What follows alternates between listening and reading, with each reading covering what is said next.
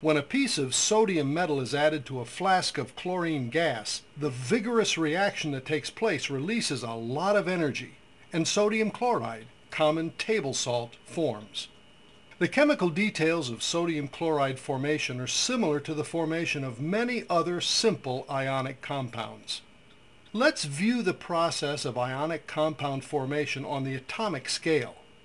As soon as the metal and nonmetal make contact, the process begins. When the chlorine molecules land on the sodium surface, they separate into individual chlorine atoms, each lying next to a sodium atom. Focus on one pair of atoms to see the key event in the formation of an ionic compound: electron transfer from the metal atom to the non-metal atom.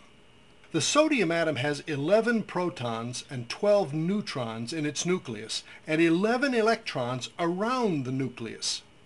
The chlorine atom has 17 protons and 18 neutrons in its nucleus, and 17 electrons surround it. The sodium atom transfers an electron to the chlorine atom, and the particles that result attract each other and release energy.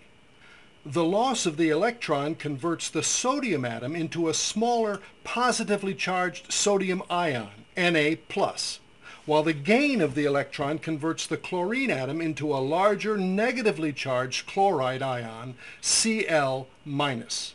Let's view this essential step once more. This electron transfer process occurs between all the other sodium and chlorine atoms as well.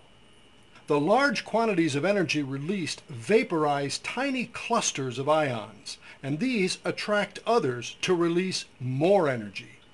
These clusters, which eventually aggregate and coat the walls of the flask, consist of the regular array of ions that make up crystalline sodium chloride.